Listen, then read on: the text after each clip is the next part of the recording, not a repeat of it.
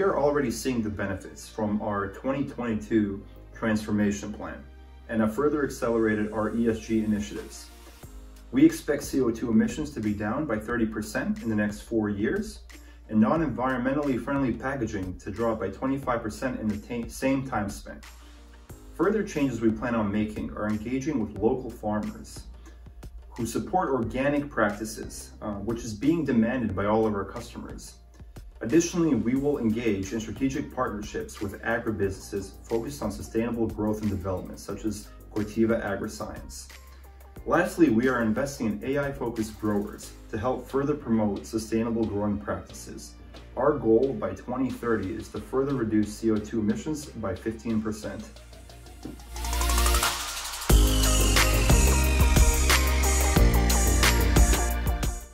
Our main focus is on our relationships with our suppliers. With margins being squeezed across the industry as demand shifts online, we have had to focus up until now on our bottom line. Going forward, we want to focus on what made Carrefour an industry leader for the last 60 years.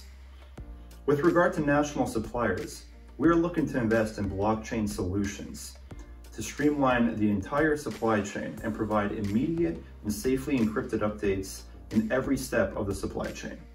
Locally, we are sending corporate employees to train a team of analysts who will utilize our current online platform where it is not already employed.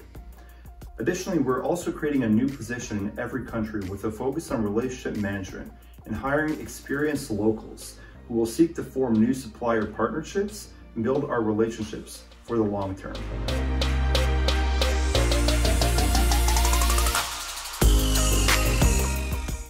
Brazil is one of the world's fastest growing markets, with a rising middle class and growing e-commerce opportunities.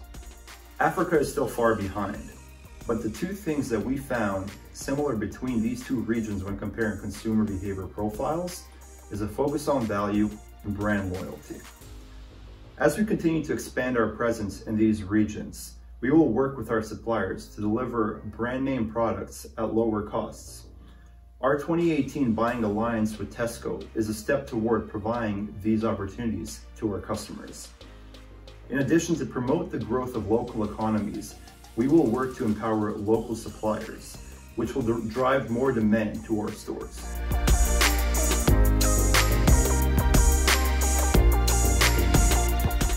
We are looking past the mistakes that we have made and are moving forward. With growing competition from Aldi, Lidl, Casino, Leclerc, and all others in our industry, we formed our buying alliance with Tesco in 2018 to secure better margins on our products from national suppliers. Now we are shifting the focus onto local suppliers.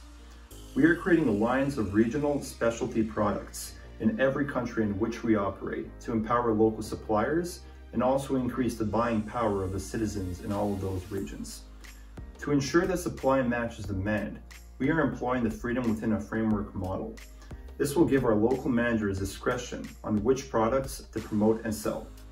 Our goal is to expand our presence by bettering the lives of our suppliers and customers in every region in which we operate.